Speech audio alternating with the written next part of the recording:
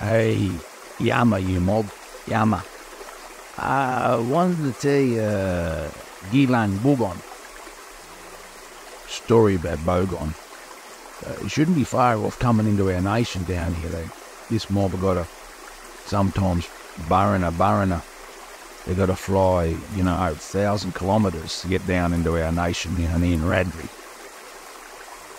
Buugang is one of the words we use for the fellas.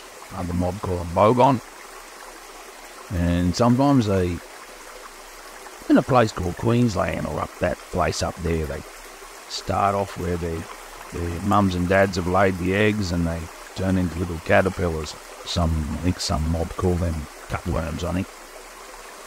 They have a feed up, and then when they're able to burrow up, they head down this way for the warmer season and have a big feed up and get up nice and big so they can store some energy, and then have a sleep down here for a while, and then when it's time to head back, their buubajis, they lay their eggs, they head back another 1,000 kilometres again.